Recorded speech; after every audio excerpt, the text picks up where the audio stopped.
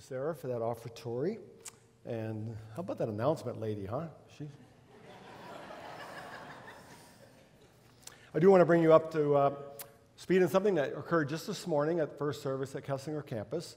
You may hear about it later, you may have heard about it already today, but a young man named Evan had a seizure of some sort right about during the offering time.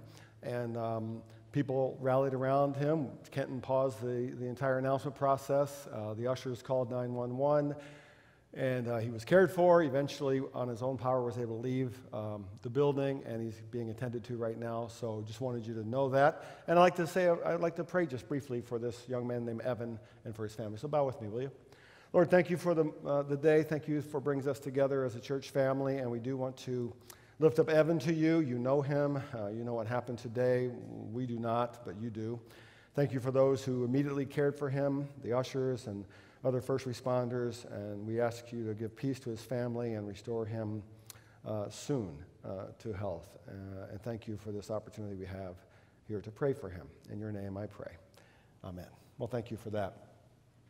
Well, a couple of years ago or so, our four boys were all home. They're all in their 20s now, as many of you know. And they were all home for a weekend. I think it was summer, maybe spring break. And one of the things they love to do when they're all home together is play basketball in the driveway. Here they are. And one of the things I love to do when they're home is watch them play basketball in the driveway. So that was happening this particular Saturday morning, I think, and it was a hot day. And all that watching made me really thirsty, so I went into the garage to get something cold to drink. And all I could find in our garage fridge was a can of cold root beer, which is weird because we don't have root beer that often, and I don't drink root beer that often, but that's what I found. So I took it back out onto the porch and had my root beer as I watched them play basketball, finished the root beer, and needed to take the can in and throw it away. So I took it into our kitchen, to our recycle bin. And in our kitchen, the recycle bin and the regular garbage are right next to each other in the same drawer. Some of you may have setups like that. So the near one is the garbage, the far one is recycle bin. So I went to drop my can in the recycle portion, but I noticed the little white liner bag that's usually in there was missing. Meant somebody had already taken the bag of recycles out to the garage but did not replace the little liner bag. So I had a decision to make. Some of you know what I'm talking about.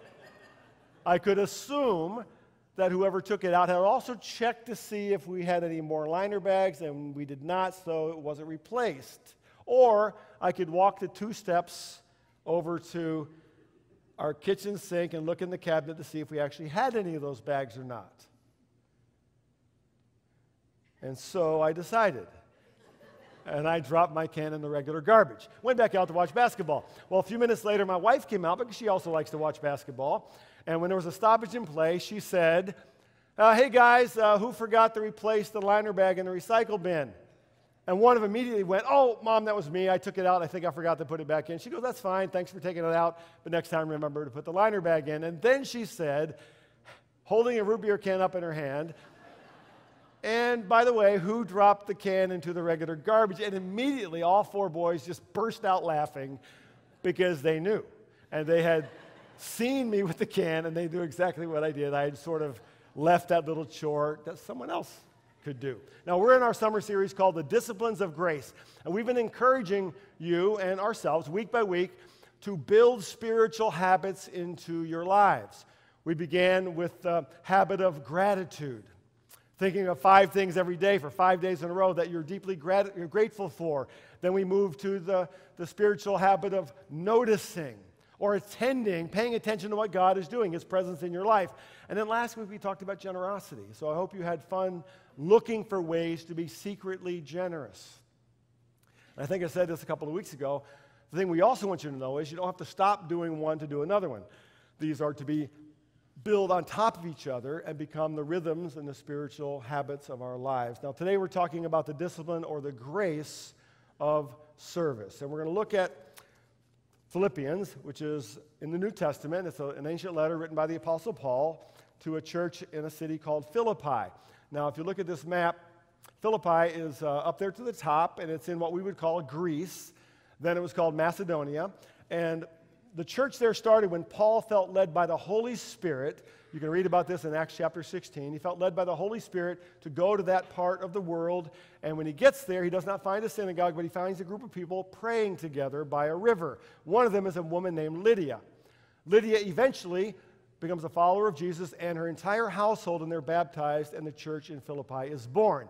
And just in case you're ever playing Bible trivia, or maybe you're on Jeopardy, and the question comes up, the very first church in Europe is believed to be this church in Philippi, the Philippian church. So Paul is writing from prison. Some think he's in Rome, and he's writing to encourage this young church, which I think was one of his favorite churches. It was a loving church, a generous church, a growing church, but there were some issues he wanted to speak to. And one of them shows up later in Philippians chapter 4. Let me read a couple of verses. It gives you a little backdrop about what Paul's thinking here. Verses 2 and 3, he says, I plead with Euodia and I plead with Syntyche, these are female names, to be of the same mind in the Lord. Yes, I ask you, my true companion, help these women, since they have contended at my side in the cause of the gospel, along with Clement and the rest of my co-workers, whose names are in the book of life. Now, what was the issue here between these two women? We don't really know, but we can just sort of guess that maybe it was a clash of personalities. Maybe it was a sort of a power struggle between two gifted women. We don't really know, but Paul is going to speak to these issues in just a moment. Now, our text for today is Philippians chapter 2, beginning in verse 1, one of the most well-known and loved texts in the entire New Testament. Let me read it for you. Paul writes, therefore, I'm going to stop there after one word. When you see the word therefore, you should go back and kind of figure out why it's there or what it's there for. Back in chapter 1, Paul had referred to his own suffering, how he was dealing with it with joy. He's encouraging this young church when they face their own obstacles and difficulties. He says in chapter 1, verse 27, whatever happens, conduct yourselves in a manner worthy of the gospel of Christ. In other words, what does it look like to live the life of Jesus in the world? Therefore, if you have any encouragement from being united with Christ, if any comfort from his love, if any common sharing in the Spirit, if any tenderness and compassion, then make my joy complete by being like-minded, having the same love, being one in spirit and of one mind. Do nothing out of selfish ambition or vain conceit. Rather, in humility, value others above yourselves, and not looking to your own interests, but each of you to the interests of the others. In your relationships with one another, have the same mindset as Christ Jesus, who being in very nature God did not consider equality with God something to be used to his own advantage. Rather, he made himself nothing by taking the very nature of a servant. Being made in human likeness and being found in appearance as a man, he humbled himself by becoming obedient to death, even death on a cross. Therefore, God exalted him to the highest place and gave him the name that is above every name, that at the name of Jesus every knee should bow in heaven and on earth and under the earth, and every tongue acknowledge that Jesus Christ is Lord, to the glory of God the Father. Now, this is a profoundly theological text, one of the most important Christological texts in the entire New Testament, but it's also a profoundly practical text. Paul is urging these young Philippian believers, and I believe urging us today, to imitate, first of all, the humility of Christ. That's point one today, to imitate the humility of Christ. Some time ago, I came across this little story, and it reminded me a little bit of our family. A mother was making pancakes for breakfast for her two young sons. And immediately, the two little boys began arguing about who's going to get the first pancake because, they're boys. So the mom, being a good mom, sees it as an opportunity for a little teaching time, a little spiritual lesson. So she says, boys, is that what Jesus would do? If Jesus was here, would he be arguing about getting the first pancake? And they both knew what the answer was. They shook their heads. She said, no, that's right. If Jesus was here, he would let his brother have the first pancake. It was quiet at the table. After a few moments, the older brother looked at the younger brother and said, okay, you get to be Jesus today. Sounds a little familiar. But what is humility? The word Paul uses here in this letter is a long, compound Greek word. I can't begin to pronounce it. But it's two words put together. One means low or lowly. The other means mind or thinking. so literally low thinking, and was used to express having a modest view of oneself. Now, a little point of interest here is that humility was not a valued character trait in the ancient Roman world in which Paul was living and writing. Honor was the character trait. The goal of life was to achieve honor for yourself. And humility was seen as something associated with failure and shame. And Paul changes all that here. First, he teaches us what humility is not. He says, do nothing out of selfish ambition or vain conceit. And maybe he's thinking about those two women right here. Maybe they were butting heads because they were motivated selfishly. Maybe he's thinking about himself here. Because before he was Paul the Apostle, he was Saul of Tarsus, one of the most selfishly ambitious and vain people on the face of the earth. But he says, humility is not selfish ambition or vain conceit. The phrase selfish ambition is self-explanatory. It means being motivated by self-interest, being motivated for self-purposes.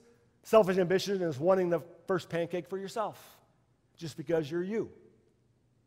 But the phrase vain conceit is a little more interesting. It means literally vain glory. It means wanting glory for yourself. And I want you to see how contemporary this 2,000-year-old letter is, because we live today, I believe, in a culture of selfish ambition and vain glory. We live in a culture I like to call a red carpet culture, because we worship celebrity in all its forms. Like, imagine you're watching a TV show like the Oscars, or maybe you're watching the Country Music Awards. I don't know, is it just me, or are they on like every 2 weeks, the Country Music Awards? Or a show like the NBA Awards show, which was on last week. My son and I watched that. What do you see in common in all those photos? Red carpet, right? Well, first there's celebrities, way more famous than you and I are ever going to be, and they're all wealthy, way beyond our imagination. And then there's the red carpet. We live in a red carpet culture. And I think this spills over sometimes even into the social media world. I don't know how many of you ever check out, Facebook or Instagram or any of this other stuff, and I don't mean to step on toes, and I don't think people are intentional about this, but sometimes when I look at those things, the whole thing seems to be about, hey, look at me. Look at what I get to do. Look at where I am. Look what I'm eating. Look what my kids are doing. You see what I mean? We live in a culture of selfish ambition, vain glory. We live in a culture that emphasizes upward mobility. Know your rights. Get what you deserve. But humility, Paul says, is not that. It's not selfish ambition. Next, Paul teaches us what humility is. He says, in humility, value others above yourself. Now, it's important to see here that humility is not devaluing yourself. It's not saying, well, I'm worthless, I'm no good at anything, I'm nothing, I'm a nobody. No, that's not what he means. It's not devaluing yourself, it's valuing others above yourself. So humility is saying, yeah, I'm hungry, I'm going to have a pancake this morning, but you can have the first one. It's a different thing. Or let's say it's after breakfast, you're on your way to work, and it's a busy day, traffic's bad, it's hot, you're running late, and there's some guy going up the shoulder trying to get to the front of the line. There's always that guy in traffic doing that. What's your instinct? No, not you, buddy. Hey, don't let that guy get in. I hate that. Going to cost you 5 seconds on the way to work, right? We all have that instinct of self-interest. Interestingly, came across an article online by Forbes magazine. I don't usually read articles by Forbes, but I happened to see this one, and it was entitled, Effective Leaders Choose Humility Over Hubris. Now, hubris is a fancy word for pride. Secular magazine, secular article. Here's what the article said. Leaders tainted by hubris give life to toxic environments, workplaces where incivility and downright hostility often flourish. But leaders who choose humility, who model humbleness in their actions, create the opposite kind of environment. And they create outcomes that are mutually beneficial for the firm and for the individual. I read that and I thought, seems to me the Apostle Paul was writing about that 2,000 years ago to the church in Philippi. Humility is not looking to your own interests, not searching for your own honor, but looking for the interests of others. It sounds simple, doesn't it? Sounds easy, but it's profoundly countercultural, and it's profoundly unnatural. Because it demands that we also imitate what I'm calling today the emptying of Christ. That's the second point, the emptying of Christ. Now, what does that mean? Well, a long time ago, before I was married, I was working as a part-time basketball coach at Taylor University in Indiana, sort of central Indiana, and I had to drive to South Bend one night to see a ball game, scout a player or something. And I was driving back south from South Bend to central Indiana after the game and all that. It was late at night, maybe 11:30 at night. It was middle of the winter, dark, extremely cold, like 15, 20 below zero, and a blizzard developed, just a raging snowstorm. Nearly whiteout conditions. So I'm driving along in my car, and if you've ever been driving in Indiana, maybe even southern Illinois, out in the farmland, there's nothing to stop the wind from blowing snow across the road. And I hit a patch of snow that was across the highway. It was about a foot deep, like 10 feet long, and I hit that snow, and my car came right up off the pavement and skidded sideways and slid into a snowbank on the side of the road, stuck. Wheels off the road, wouldn't go anywhere, way before anybody ever thought of a cell phone. I had no phone, no way to communicate. I hadn't seen a car on the road in about an hour because it was so late and so cold and so bad. And the fleeting thought crossed my mind, I could freeze to death in my car on the side of the road in central Indiana. I don't remember if I prayed. I probably should have. I don't remember. But that thought's still in my mind.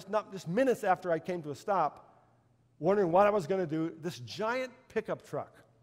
I mean, big pickup truck, giant tires, gun rack in the back, comes rumbling by me and stops like 15 feet in front of my car, right on the side of the road. And this enormous man gets out of the truck. I mean, a big guy, giant beard. I'm not making this up. He jumped out, giant beard, comes walking right over my window. I'm like, he motions for me to roll my window down. I roll it down like an inch. I'm the one stuck. He goes, put it in neutral. Okay, put it in neutral. He goes back to his truck. He pulls out a chain, this giant metal chain with a grappling hook on the end of it, crawls underneath my car, burrows into the snow. I can hear him rummaging around under my car, banging on the bottom of my car, hooks the hook on, crawls back out again. Snow is covering his face, his beard, everything. Goes to his truck. He's got like a power winch or something. Cranks that thing up, and it drags my car out of the snowbank right back on the road in like 15 seconds. Comes back, climbs under my car again, unhooks it, comes back out, and he's standing at my window. I'm thinking, well, I probably should pay him. So I reached in my pocket, rolled down my window this time, and said, hey, thanks. And he goes, nah, just do something nice for somebody someday. Gets back in his truck and drives away. Never even got his name. But I never forgot what he did. He did what he didn't have to do for someone he didn't know and got nothing in return.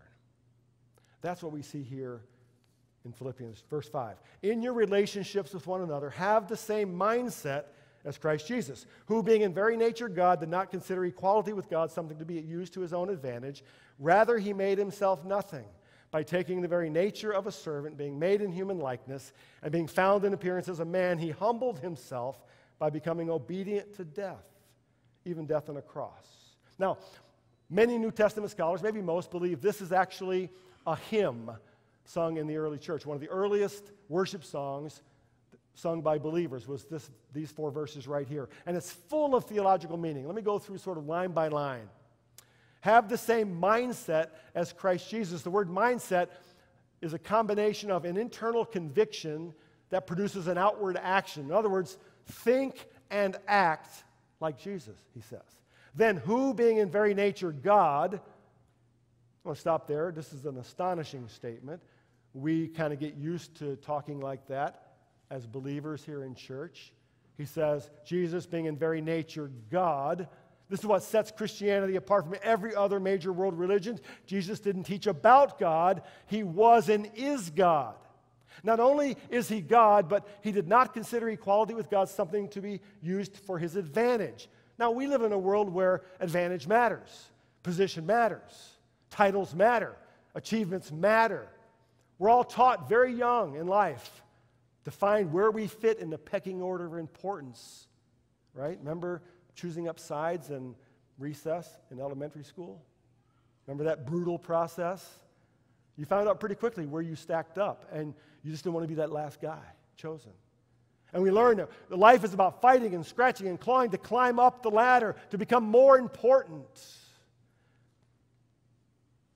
Here Paul says, as we're busy climbing up the ladder, Jesus climbs by us going down the ladder. Jesus had the right to ultimate position, ultimate privilege, and he didn't use it for his advantage. Rather, Paul says he made himself nothing. The Greek word literally is he emptied himself. Taking the very nature of a servant, being made in human likeness, that is, he emptied himself of position and power and privilege to take the outward shape, form of a servant. And the word there is usually translated slave. Now, this is some heavy stuff. And if we don't get this, if we don't understand what he's saying, the gospel itself doesn't make any sense. It's meaningless. Paul wants to make it very clear that Jesus wasn't just another guy. He wasn't another prophet. He wasn't another religious teacher. He was and is God. And this is the uniqueness of our faith. God, in the flesh, in the form of Jesus, came here, lived with us. And then, verse 8, and being found in appearance as a man, he humbled himself, becoming obedient to death, even death on a cross. Now, we are used to this as well. We have crosses we look at. We wear them around our necks. But in the ancient Roman world, that last phrase, death on a cross, would have been almost unimaginably offensive to the people who first read this, because they knew what the cross was.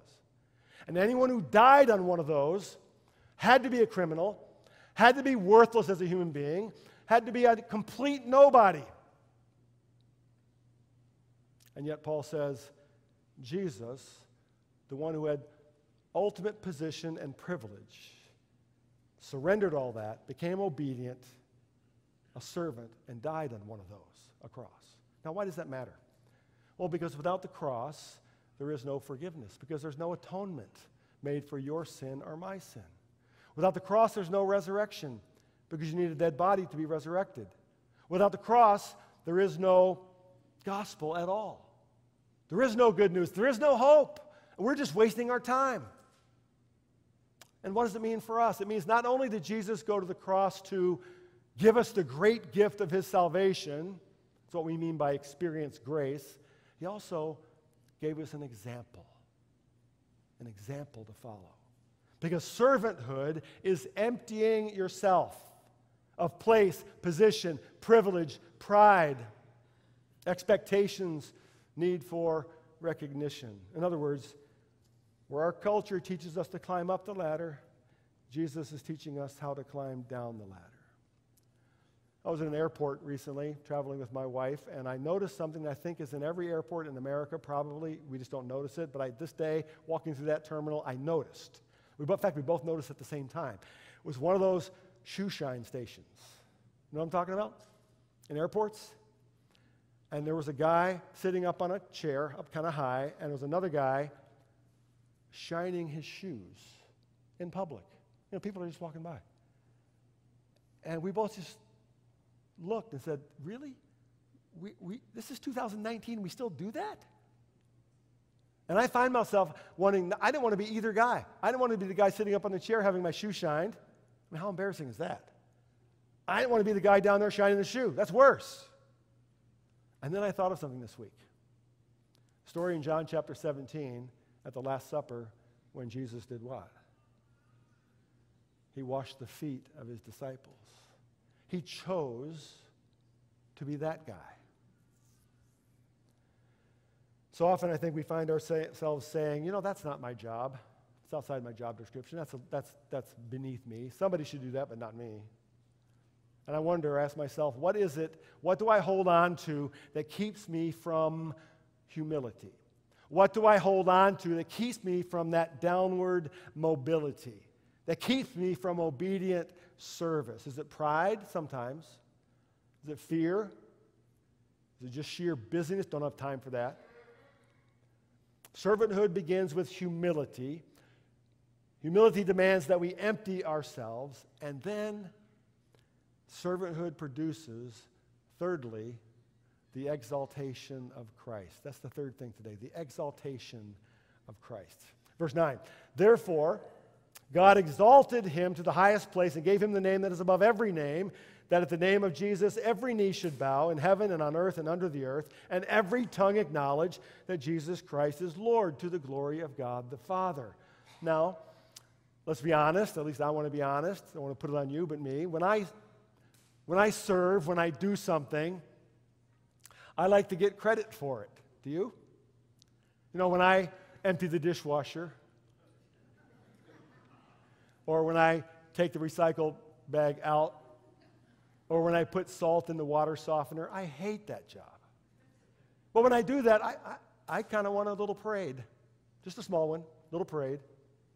Have you ever heard of something called a humble brag? Do you know what a humble brag is? It's when people post something or do something. It's kind of a subtle way of patting yourself on the back. I found a couple of these on Twitter. I don't know if you follow Twitter or not, but I found a couple of these. Look at the first one. I just did something very selfless, but more importantly, it was genuine, and I know it means a lot to the person in the long run. Hashtag so worth it. See, that's a humble brag. How about this one? I'm truly humbled that you follow my tweets. I pray they enrich your life and strengthen your ministry. God bless all 200,000 of you. That's actually a pastor. That's my favorite one. Now, why do these hit us as funny? Even a little bit pathetic, maybe. It's because they're not really humble, are they? That's a very subtle form of vain glory. And yet, Jesus did teach us that humility, service, downward mobility does result in exaltation. Matthew chapter 20, teaching the disciples, he said, you know that the rulers of the Gentiles lord it over them, and their high officials exercise authority over them, power, position, upward mobility. Not so with you. Instead, whoever wants to become great among you must be your servant. And whoever wants to be first must be your slave, just as the Son of Man did not come to be served, but to serve and give his life as a ransom for many. Jesus says, you want to be great? Good. You want to be significant? Wonderful. Here's how. Learn how to climb down the ladder. Here's the thing. When we do that as his followers, when we live like that, we actually participate in the exaltation of Jesus. Did you see what Paul said here? He's giving us a glimpse into the culmination of all things. He's sort of giving us a glimpse at the last chapter of the book or the last scene in the movie.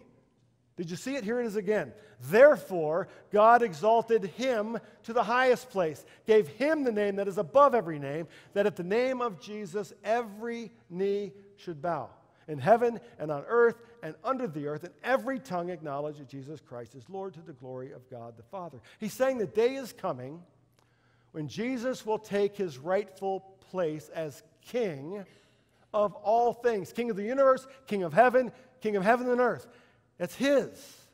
And every creature on under the earth who's ever lived, every creature will bow before him, willingly or unwillingly, they will bow. That's what Paul says.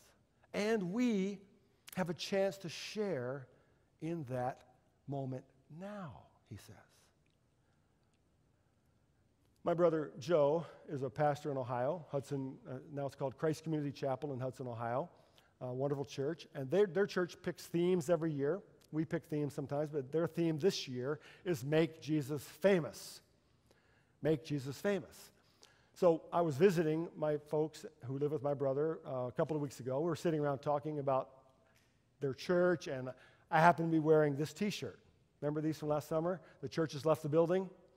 I was wearing this t-shirt, and someone in the family looked at my t-shirt, I think it was my mom, and said, sort of quizzically, is that a word, quizzically? Sort of, the church has left the building? Like, what does that mean? And my brother's grandson, Connor, 7 years old about, was walking by, and he overheard the conversation. Like, what does that mean? He looked at my shirt, he turned his head a little bit, and he went, oh, that's easy. He said, the people aren't in the church anymore, they're out doing stuff. I said, Connor, you got it. And that's how we make Jesus famous. Not in here, out there. When Dozens and dozens of adults and students give a week of their lives to serve children. 500 children at Kessinger campus at VBS. Jesus is exalted. When 100 people serve one Saturday a month at Buddy Break. So families with special needs kids get a break. Jesus is exalted. When 1,000 of us or 2,000 of us sign up for a serving day in August to make our community a better place just because we follow Jesus, he's exalted. When we empty ourselves, when we serve, we make Jesus famous, and the world gets a glimpse of the exalted Christ. We have a challenge every week in this series, something simple to keep in your minds as we go through the week, and the one for this week is pretty simple. Serve somewhere. Serve somewhere. Serve someone. Maybe it means sign up on your app or the little card to be part of our serving day. Maybe that's it for you. Doesn't have to be, but maybe it is. Or maybe it's noticing something right where you live, maybe in your home, maybe on your street, maybe where you work, and you notice something that your first reaction is, somebody really should do something about that.